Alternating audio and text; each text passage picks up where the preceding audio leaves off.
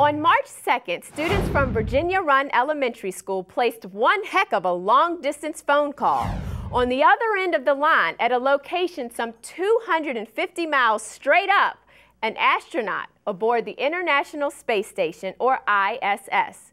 SchoolScene's Margaret Kivlin has the story. Margaret?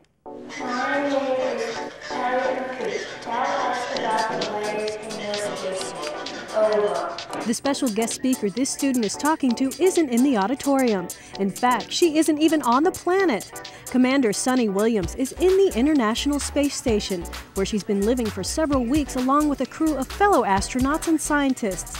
With the help of the Vienna Wireless Society, Commander Williams is answering questions in an unusual science assembly for elementary students. Well, Suni Williams is a friend of mine and my husband's, and when I heard that her launch was coming up, I talked to her on the phone and I said, is there any way we can talk to you in space, thinking no, but she said yes, just find some ham radio operators. So I literally went on the internet, looked for something close, and I found the Vienna Wireless Society, and so we got with them, and then I talked to people at NASA, and we became a crew pick with Suni, and she got 3 crew picks, so this school was one of them. The assembly was quite an undertaking for everyone involved, with collaboration on all fronts. The Vienna Wireless ham operators started building their stations 2 weeks before the event.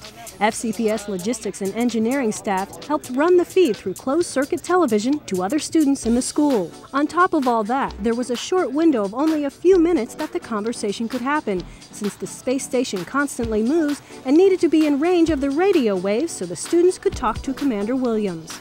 We have 2 complete radio stations established here at the school. We have radio equipment here in the gym. We have antennas up on the roof, and things while they're powered on the regular wall power, everything is also powered on backup batteries. So we're prepared for any contingency to continue with the contact. My name is Nikki Sprague. What are your daily activities? Over.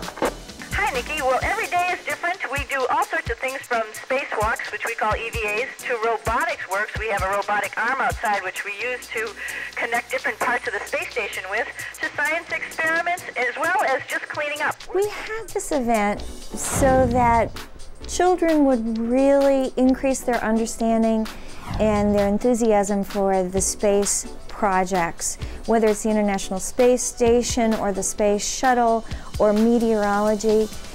It's a science that waxes and wanes. This was a good way to get enthusiasm drummed up for the space sciences, and it's a big part of our curriculum, especially in 4th, 5th, and 6th grade.